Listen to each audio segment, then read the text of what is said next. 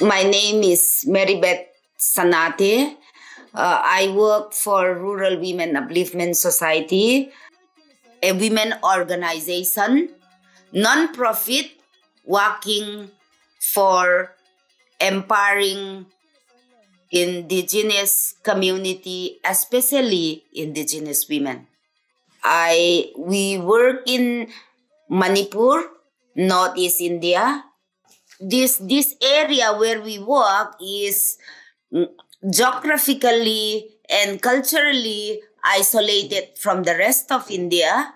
We live in a conflict zone where ethnic conflict and militarizations are quite prevalent, where indigenous women have a limited voice in spite of their key role in economic activities, and also because of the conflict, women becomes a victim in the form of internally displaced people losing their families, experience different forms of sexual violence. So I think it's very important for indigenous women to work for peace building.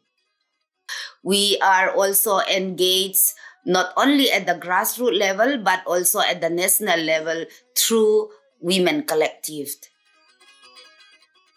Through the support of FIMI, since 2 years ago, we initiated a campaign called Save the Dying River, because in the area where we work, we have only one river, which is called locally Tuitra, and that has been the lifeline of many indigenous communities in the past. But the government has constructed a huge dam in the mouth of the river, so the river become polluted, and it has a serious impact on the communities living in the area. So the women has started a campaign on Save Tuitra, Save the Dying River. INICIT project, we started collaborating with FIMI. We provided them seed money to set up their own market set.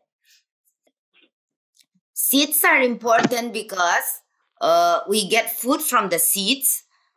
That is the main sources of our living. In this global world, many of the indigenous seeds are patented by the corporates, and then they sell it back to the market.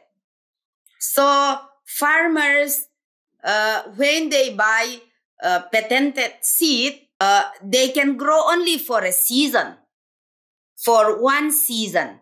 Your food cycle, your food system will be captured by the companies.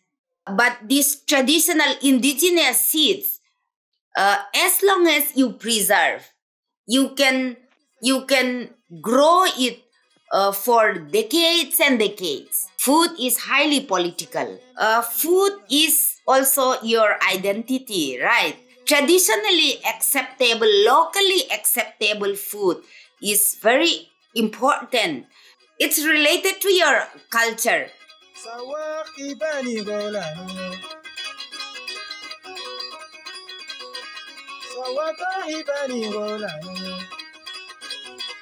What you say again, Gary Bolan?